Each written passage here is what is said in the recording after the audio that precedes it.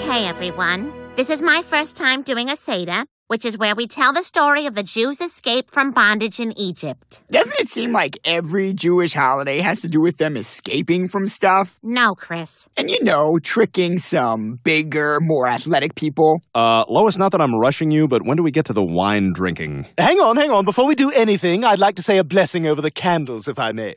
Now, bear with me. I haven't had much rehearsal time.